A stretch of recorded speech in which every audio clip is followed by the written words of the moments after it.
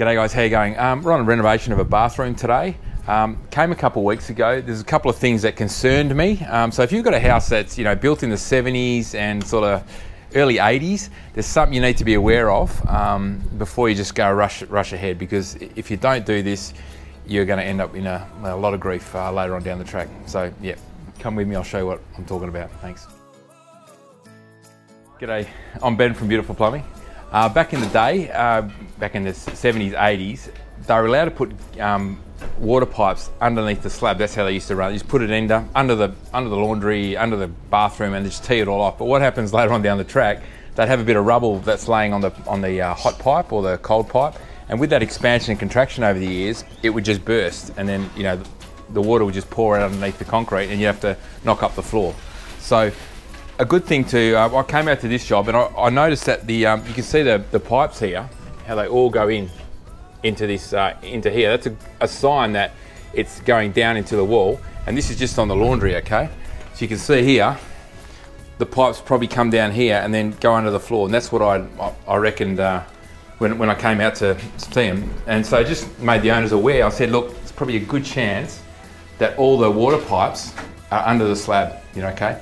So you're spending all this money on a new bathroom, and if you don't, get rid of them and rerun them or something, be a world of pain later, because you drop all this money on this new bathroom and then you got to knock up your floor later on. And I was right, occasionally I'm right. So you can see here, all the water pipes and everything go under the slab here.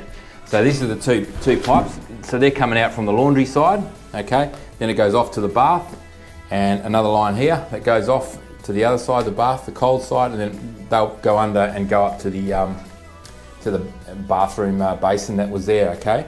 And you can see the other tees off here that goes down, and then that would go over to the shower and that, okay? So what I suggested that we do is we get all the pipes, run them up into the ceiling, and then go across the top of the laundry, because eventually after this they're going to renovate the laundry.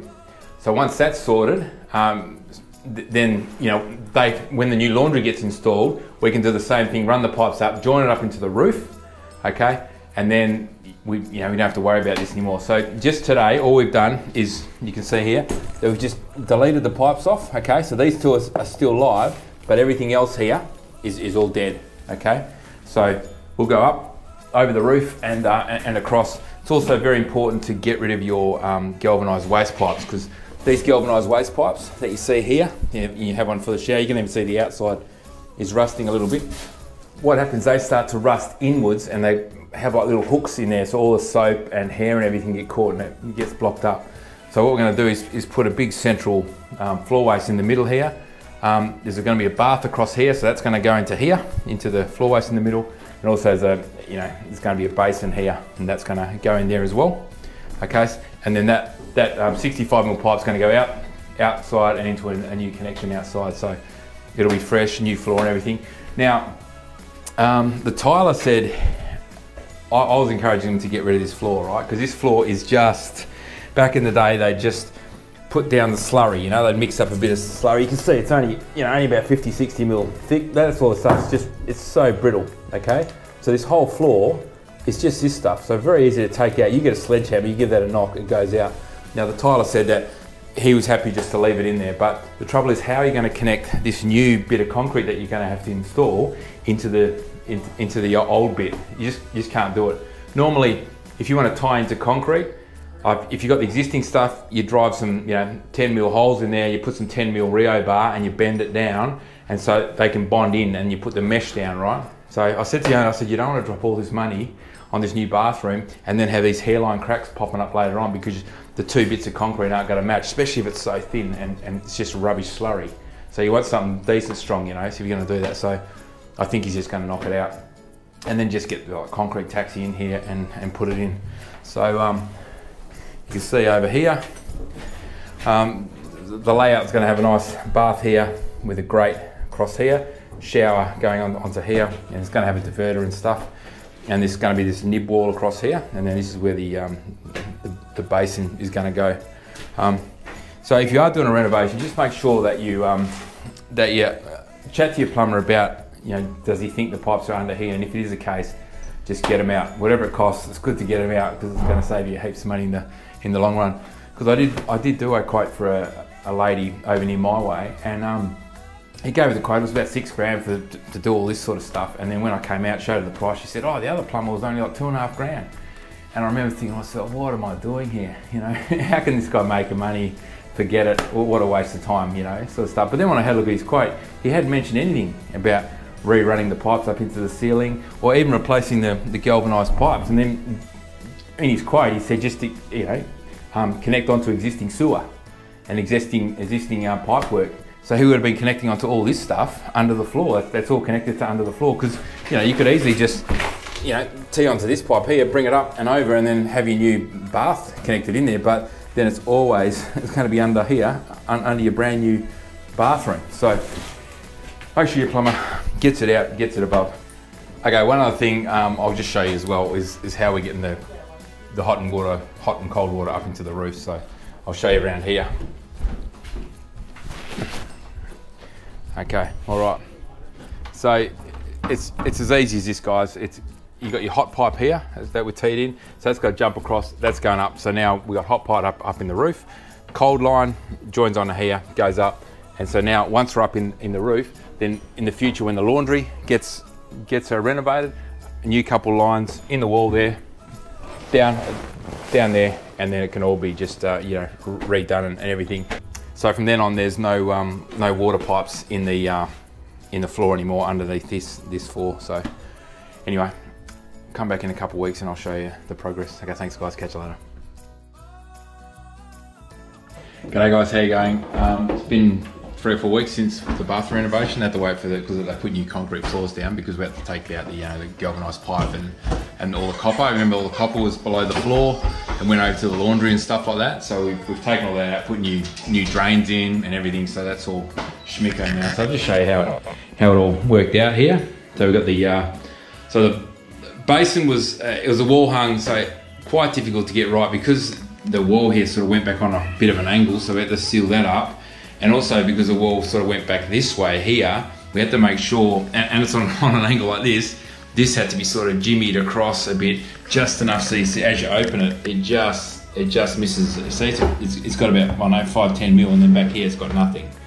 Okay, so we had to make sure that all open instead of, you know, putting it in and thinking, oh no, it's not going to work.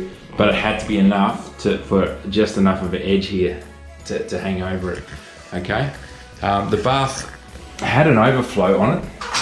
We had to seal that in because what the deal was is that the overflow went onto the bottom of the trap, but there was no basin, or, you know, sort of bend combo that we could get that could go in there that was sort of shallow enough to go so the bath wouldn't sit on it. So we had to just remove it completely, seal it up. It doesn't really matter if it, you know, if you fill the bath up and it overflows, it just goes down the shower anyway. So it's not the end of the world. And then again, we could take it just had a chrome bath waste that was already installed, so we just took that out, put a nice black one in there, so that, you know, at least that matched right. And then it gave us that, you know, 40 mil or whatever bit of room that we could put the normal bend on, and so that's got really good fall now. So there's a little thing in there. Yeah, little cutout and stuff. So yeah, all the plumbing sort of worked out pretty cool. One thing, probably, you know, I don't know, it's just a bit of poor form, bit of poor tradie work, I think. The tiler didn't have any hole saws. I don't think he owned any diamond hole saws. Now, I think it's poor form. If you're a tiler and you don't have diamond hole saws, they're not that expensive anymore. We've got sets in each car just for stuff. I don't know, we might use them once a month or something, but you would, as a tiler, you'd use it all the time, and it's so much easier, so much a better job. And look what's happened here. Like, you know, you can see the corner of what we've had to sort of silicone that in there. You know, now if that was a hole saw, you know, you could have got that drilled out. I know it's, you know, it's right on the edge of the tile, but what we do is just get a bit of styrofoam or foam, pin it down, and then have a hole in a bit of plywood. Then you can just, so it's rock steady, and then it chocks it through, and it's, you know, comes out sweet. Even down here, you see a little bit of crack down the bottom where they cut it, but this one here has got, you know, no chance at all. Just massive holes. So I've just left this one here, haven't filled it up with silicone, because hopefully we've noticed that this flange here, if they buy another, these taps, this flange can come off, or, you know, get one that's the same, and put it over, you'll still have that little corner showing, but then after that, it should be alright. But a bit of a shame. There was a chip on the bit of a floor here, just there. Looks like there's grout there into it, so I think it might have happened beforehand. And this sounds a bit, I don't know, they're meant to be like that. And it goes under the wall there, so I hope you can still get them out, but that's one of the things. So yeah, and they've put a whole new concrete floor in here, okay, and they dropped it down 30 mil from the finish, like the Jarrah flooring, okay. They've dropped it all the way down, so that was great, with the idea that when the tiler comes, he can get that tile to the same level as your floorboards. That would be perfect. In my warehouse, when I cut the floor out to put my new disabled bathrooms in and stuff, the guy did it 5 mil higher because I was putting this lino stuff down, and it's just perfect. There's no, it's just flat as from the lino straight down onto the bathrooms. There's no trip hazard or anything. Over here, I don't know what happened. You can see it's just such a shame, See, it's up this whole way here. It's a sharp tile. It hasn't been, cut, and I didn't even put one of those edges things on it or whatever. So I'm not sure why it ended up so high just there, but just little things like that. It's a real shame. So if you're engaging a tile, just ask the question: do you have diamond hole saws, like various sizes? If they say no, we just use an angle grinder, that's fine. Then probably just send them on the way. So all right. Okay guys, that's it for me today. Bath's all in, they can start probably using it tonight, which is good. So I'll just show you the pipe outside. So below this here, there's a floorways gully, and the bath goes into it, and also the basin goes into it out there. And I'll show you, just go through here. So obviously there was copper pipes under here that used to feed the bathroom. Okay, but they're still live. They still feed the laundry, but this is getting replaced soon. And so then when the laundry gets done, we'll bring the pipes, we've got pipes going across, so we're going to chase them down the wall and hook onto that, and then all these ones through here. And for the toilet, new line for the toilet, then they'll all be out completely. So here's our 65 pipe, so that goes out to the center of the floor there, and goes down into the new DG. So all very easy access to clean in the future and stuff, but that it's more or less future-proof your house. What we've done today, with the new pipes going over, so they are sorted. Okay, all right guys, thanks for watching, and I'll catch you later.